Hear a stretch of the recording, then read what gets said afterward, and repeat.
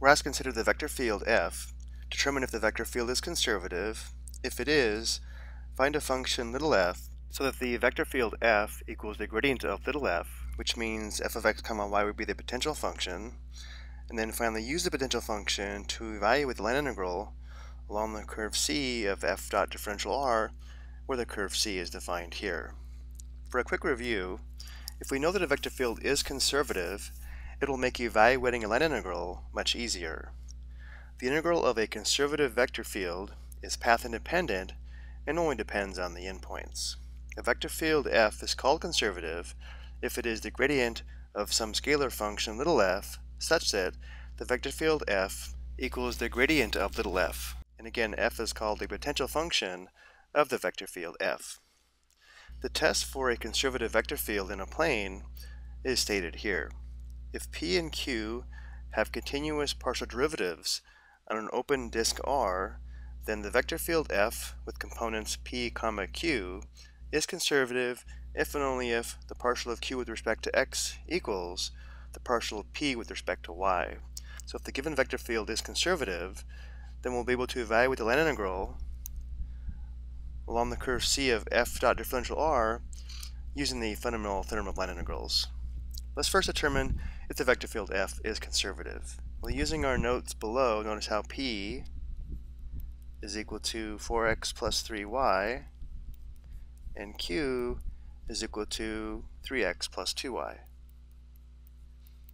So if the given vector field is conservative, then the partial of q with respect to x must equal the partial of p with respect to y. So the partial of q with respect to x is equal to the derivative of 3x plus 2y with respect to x.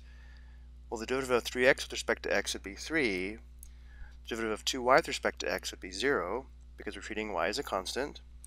And now the partial of p with respect to y would be equal to the derivative of 4x plus 3y with respect to y.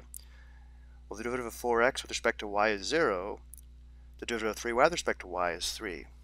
So because the partial derivatives are equal to each other, we now know that the given vector field is conservative. So this first answer is yes, the vector field is conservative. Now let's work on determining the potential function. Again, we now know the given vector field is conservative. We want to find little f of x comma y such that the vector field f equals the gradient of f. Remember, the gradient of f would have an x component that's a partial of f with respect to x, and a y component that's a partial of f with respect to y, which means 4x plus 3y must be equal to the partial of f with respect to x, and 3x plus 2y must be equal to the partial of f with respect to y. So to reconstruct the potential function f of x comma y, we'll integrate. It will integrate the x component with respect to x and the y component with respect to y. So here we'd have the integral of 4x plus 3y integrated with respect to x, and here we have the integral of 3x plus 2y with respect to y. So this integral will recover the x part of f, and this integral will recover the y part of f. Integrating with respect to x, here we'd have 4 times x squared divided by 2 plus 3y times x, or 3xy. Now here we're only recovering the x part of the equation, so we could still be missing y terms and a constant, so we'll put plus g of y to represent a function of y. Simplifying, we have 2x squared plus 3xy plus g of y. Now here we integrate with respect to y, so the antiderivative of 3x with respect to y would be 3x times y, or 3xy, plus 2 times y squared divided by 2. Here we're only recovering the y part of f, so we could be missing a function of x, so we'll put plus, let's say, h of x. Simplifying, we have 3xy plus y squared plus h of x. Now by combining this antiderivative and this antiderivative, we can recover the potential function f of x comma y. F of x comma y is going to be equal to, well, here we have 2x squared. Notice how both antiderivatives have the term 3xy, so we have plus 3xy And then we still have a y squared term here, so plus y squared, and then plus a constant of integration, let's call it k.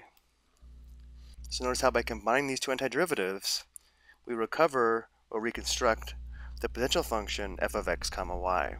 So going back to our first slide, we now know the potential function f of x comma y is equal to 2x squared plus 3xy plus y squared, and the plus k is already here for us. Now we'll use the fundamental theorem of line integrals to evaluate this line integral.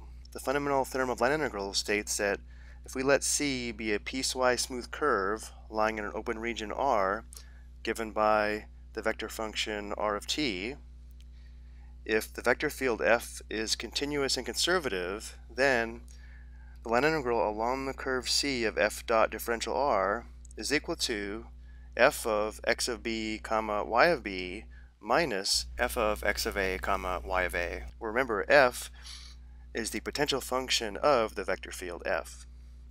So essentially this is telling us that if the vector field f is conservative, then the line integral between any 2 points is a difference in the values of the potential function f at these points regardless of the path used. So again, here's the given vector field, and here's our potential function. Our curve C is defined by r of t shown here. So notice how x of t equals t squared, and y of t is equal to t cubed. And t is on the closed interval from 0 to 3. And now using the fundamental theorem of line integrals, because we know the vector field f is conservative, this line integral is equal to little f, the potential function of x of 3 comma y of 3 minus f of x of 0 comma y of 0. We'll notice how x of 3 is equal to 3 squared, which equals 9. Y of 3 is equal to 3 cubed, which equals 27. And both x of 0 and y of 0 are equal to 0. So here we'd have f of 9 comma 27 minus f of 0 comma 0.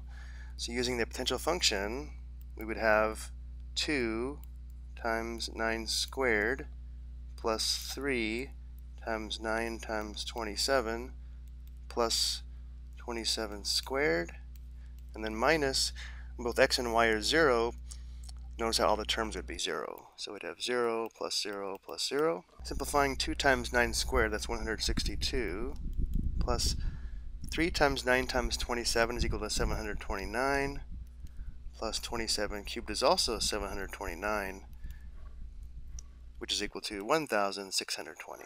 So notice how by determining the given vector field was conservative, we were able to evaluate this line integral by evaluating the potential function at the end point, then the starting point, and then find the difference of these two function values.